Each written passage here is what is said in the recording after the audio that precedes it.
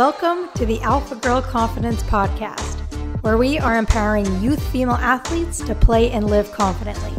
My name is Shay, and each week I will bring you new episodes to teach you the strategies and tools that you need in order to live a confident, empowered life both on and off the playing field.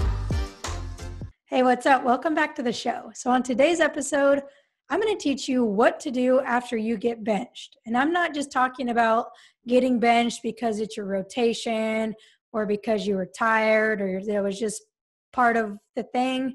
But I'm talking about when you get benched because you made a mistake or your coach is mad at you or you were slacking or something bad, right? So what happens when you get benched, right? And I'm sure you've been benched like that before. I know I've been benched like that probably a million times, and it's not fun. And I never knew what to do in those situations.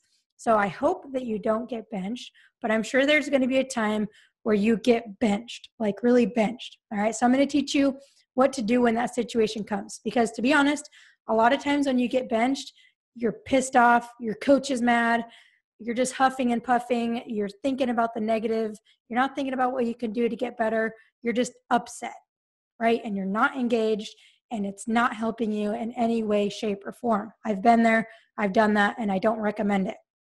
All right, so here's what you need to do after you get benched. Number one, right? When you get called out and you can see and you know that it's not a good kind of bench, right? First thing is ask your coach for feedback, right? Especially if you don't know what you did.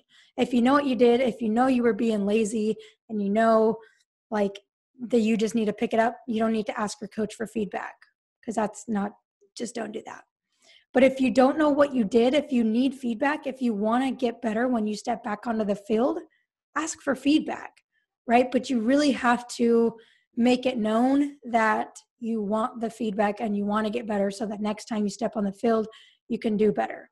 So really pay attention when you're asking your coach for feedback, what your tone of voice is like, right? Don't just come at your coach, say, "Coach, why'd you bench me? What can I do?"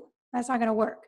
Just like, "Coach, I'm sorry," don't apologize. But say, "Coach, what can I do next time I get back on the field to do better?" Or, "Coach, can you please explain to me what I did wrong?" Right? So ask your coach, okay, feedback. Okay, and then number two is to focus on your breathing. Okay, so the reason why you want to focus on your breathing is because a lot of times when you come off, number one, your heart rate's going to be elevated because you just came off the field. You're going to be huffing and puffing, probably because you're a little bit upset, and that's fine. So when you focus on your breathing, you're going to bring your heart rate back down.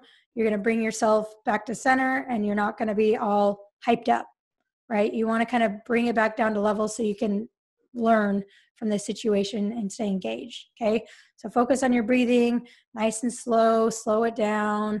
Really focus on deep, deep breaths, not just with your chest, but through your belly. Okay, just do like 3 of those deep breaths and then calm yourself down a little bit. And then from there, it's like just stay engaged and involved in the game, right? Don't be thinking about all the stuff that went wrong. That's not really going to serve you, right? Obviously be thinking about the feedback your coach gave you, but I want you to stay engaged in the game, right? So pay attention to what's going on. Pay attention to the flow of the game. Pay attention to what your coach is coaching your other teammates, right? Cheer for your team. Get excited when they do well, right? Don't get stuck in your own head. Because when you get stuck in your own head and you go back on the field, you're going to be lost, right? And number two with that is if you're stuck in your own head, you're not supporting your teammates. You're not being a good teammate. I've done that before and I deeply regretted it. So stay engaged in the game. So number one, you can step back onto the field strong and feel the flow of the game.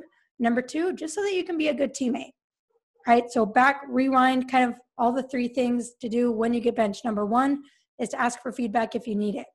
Number two is to focus on your breath, slow your breath down and get nice and relaxed. And number 3 is to stay engaged in the game, stay involved, be a good teammate. All right, so those are the 3 things. Make sure that, I hope this doesn't happen to you anytime soon, but if and when this happens to you, make sure you do these 3 things and you'll be able to step back onto the field stronger than you did before. All right, I hope this helped you out. If it did, please please share it with a friend. If you need any additional help or have questions, anything I can help you with, I would love to help. Please send me a DM on Instagram at Shay Haddo, or you can find me on the website at alphagirlconfidence.com, and I'd love to chat. All right, thanks for listening, and I'll catch you on next week's episode.